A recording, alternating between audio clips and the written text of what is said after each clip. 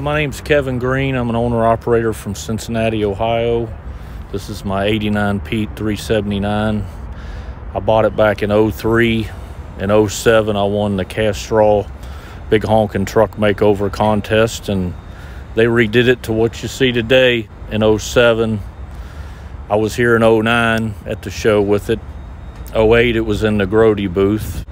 And then since then, it's been sitting in my shop, and I just take it out on sunny days every once in a while. But being the 50th anniversary, I wanted to get it back up here. So thanks for the video. And as far as the truck itself, it's a 450 Cummins, 15-speed, got a custom Corvette dash in it, 2-stick conversion, 359 bunk, 300 wheelbase, just a lot of custom paint interior to match the paint. A lot of things like that. I'm real proud of it and try to keep it looking good.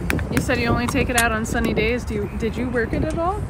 No, I've got a Kenworth I work. So no, this truck's never been worked since it got redone. Strictly a toy. Yep. It's actually registered as a historical vehicle. So yep, it's a toy. Thank you.